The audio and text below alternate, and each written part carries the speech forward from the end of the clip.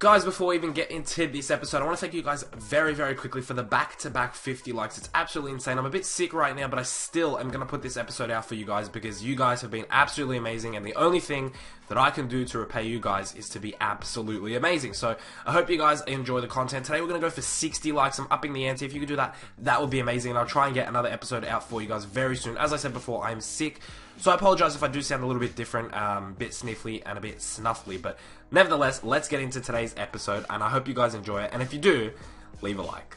Hey guys, Sam here, welcoming you back to the Bradford City Road to Glory career mode. Today we kick off with a game against Ipswich Town in the Cup, and I didn't really give any thought to the Cup this season. You know, I'm not really sure if I wanted to do well in them or not, so I put out a pretty decent, strong side. You know, the only person I switched out was Not, and maybe for fitness reasons, I should have switched out more people, but I didn't. I brought Jason Kennedy in because he's a great backup central midfielder. I mean, he is such a quality player. If I played a midfield 3, he would be the third midfielder, most likely. Probably Gary Little as well, depending on how defensive I'm playing. But what I want to make the point is that Kennedy is a great central midfielder. And Ben Williams there makes an incredible save, throwing his body at the ball to make sure that we stay in this game. And Ipswich, they're no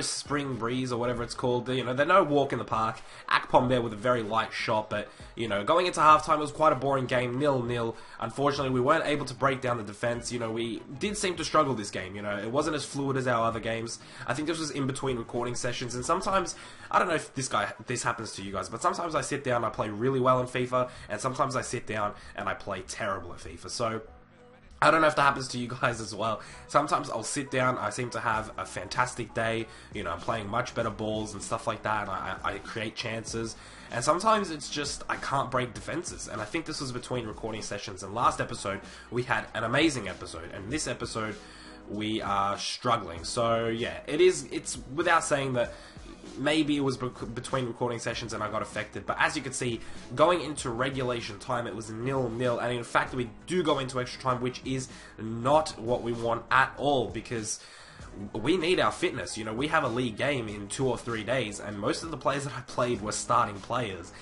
So this is not good for us at all.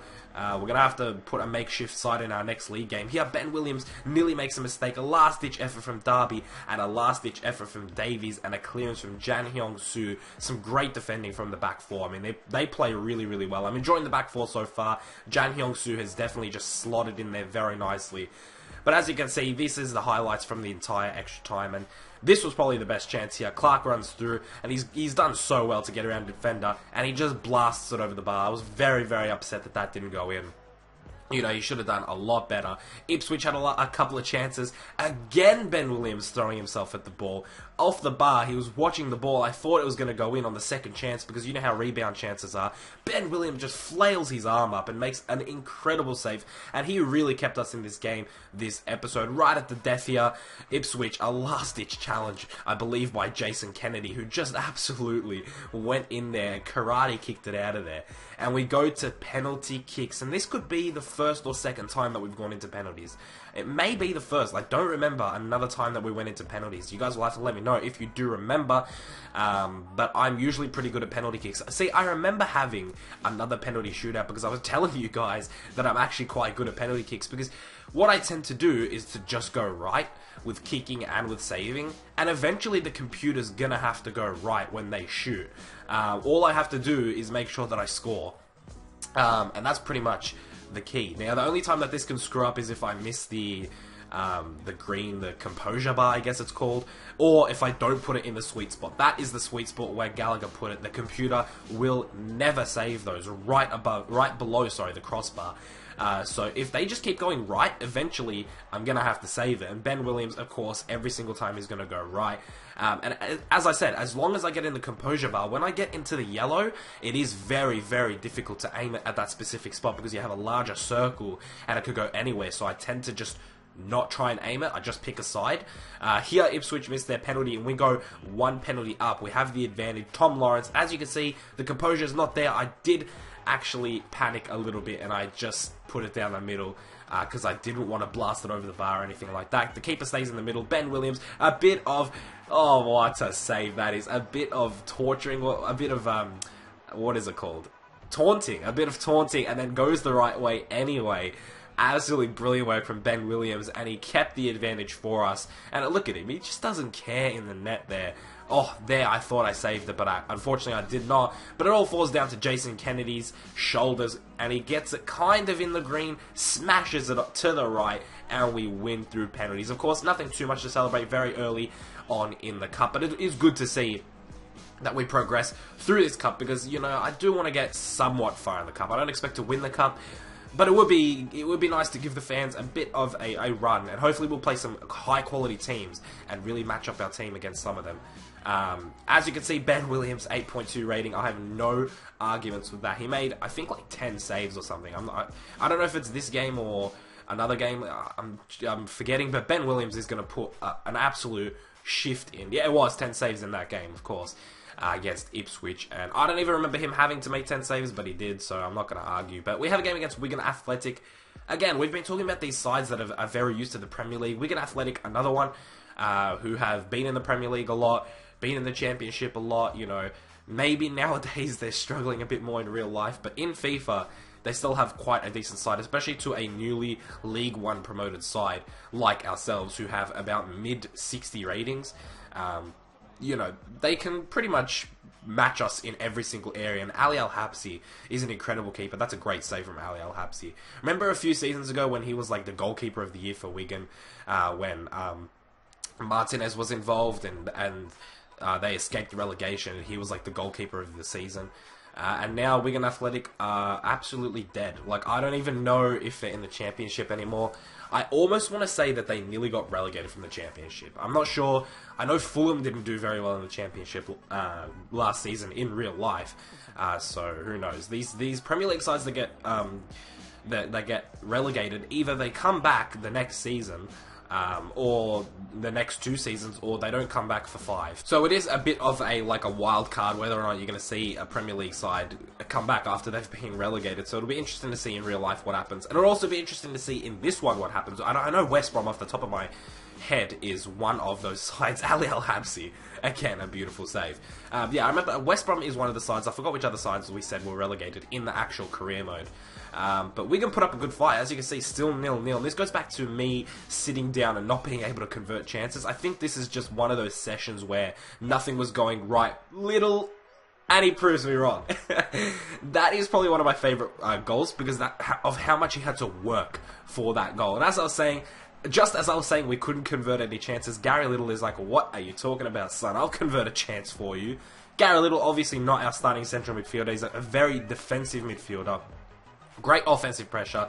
There was one tackle before that slide tackle as well. Slots it past Ali Al-Habsi, you can't get down quick enough. And Gary Little, of all people, scores a solo goal by tackling a couple of players, winning the ball back, not saying no, and smashes it past the keeper. And I believe Billy Clark during that, no, Lloyd Isgrove, I think, during that play got injured. It was either Clark or Isgrove. It was a blonde player, and I don't remember who it was, but one of them did get injured, so that might be a bit of a concern here. Wigan, in the dying minutes, pass it through Jan Yong-Soo with a great deflection. He has been, and look at that, headering it out as well. He has been an extremely good centre-back. I'm very happy with that signing.